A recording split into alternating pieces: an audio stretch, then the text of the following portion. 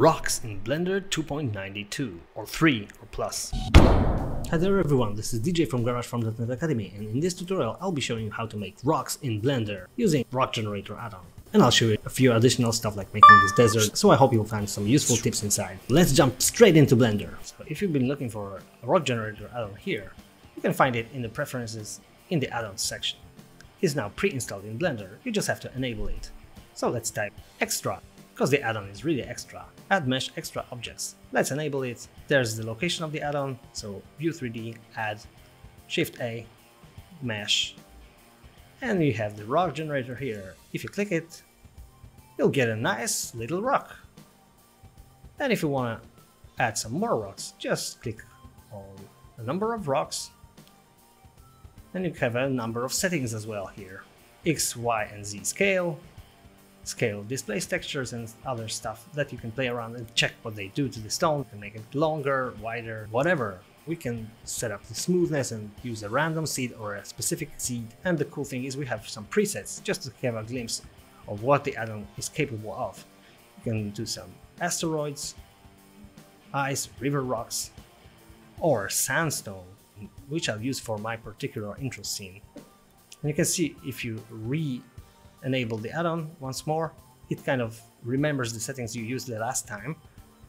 And what it really does is adds a small mesh with a bunch of modifiers, subsurface modifier and a displacement modifier combined, and they are making the deformation procedurally to the mesh. You can enable and disable these modifiers. You can see this way which one does what. You can also edit that in edit mode by hand, and you can see the mesh kind of adapts to your tweaks. That's all procedural, so you can have a bunch of different variations with the regular modeling tools and have fun with it, experiment, and do some crazy shapes. The cool thing is that when you duplicate this and change the shape, it kind of gives a similar but randomly modified version of your rock. Pretty powerful. You can even delete the mesh here and add a monkey.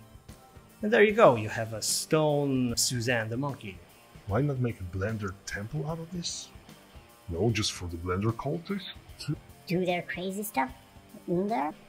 Or just that, get rid of it and bury it in the sands of the desert to be forgotten forever.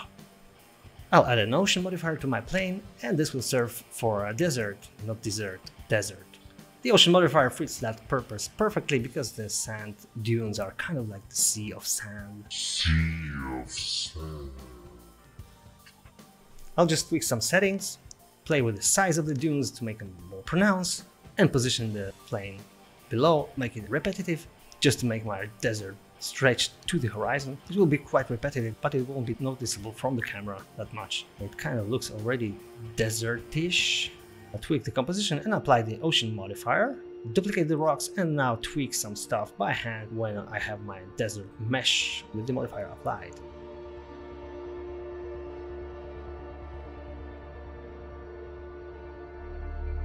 Now let's add some textures from cc0texture.com, which is always useful if you want to get some quick materials ready. I added here a bunch of textures which I plugged in manually, and luckily I have the opportunity to speed up the process because it took really long. So the next time I'll show you how you can do that much quicker. And now I'll switch to cycles because I will be using the micro displacement feature for the rendering. Now let's add the sun, and I'll use the new sky texture in Blender, which is the Nishita sky model, and it's pretty powerful. I'll make sure that the scene is lit and displayed with a correct exposure. Nothing is too bright. Just missed the sun disk, which is kind of invisible here. Oh, we have a spot there, but I want the sun to be bigger, kind of like this. And now I'll lower the sun elevation and make it kind of like a sunset sunrise scene. And the cool thing about that is I can manipulate these settings and then keyframe every value that I have here, so I can animate the sun pretty easily. Just pressing I over the value gives you a keyframe, and this way you can animate kind of a sunrise, just like the one I did in the intro, just adding keyframe position of the sun for the start of the sequence and the position of the sun for the end of the sequence, and it will interpolate automatically, making the sun move across my frames. And I can play with the settings of the air, dust and ozone just to make the mood of the scene fit my liking. And of course, the intro animated sequence was rendered on GarageFarm.net render farm, which made the rendering process really smooth and quick. Any animation to render out tight deadline? Don't hesitate to use our service. You can check out the video description for a coupon code. If you register, use the coupon. You can get some free credits if you want to test out our service. Render faster with GarageFarm.net. Now our rocks also need the textures. This time I'll use the trick with an old wrangler add-on, which allows for adding the textures in one click. And now you can see the textures are a little bit deformed on my mesh, and that's because it doesn't have UVs.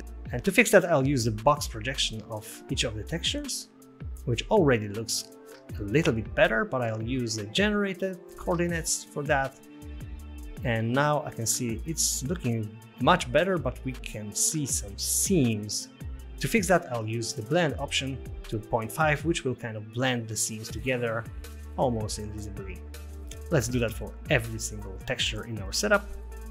And now I'm pretty sure that the rock will look okay in the final render.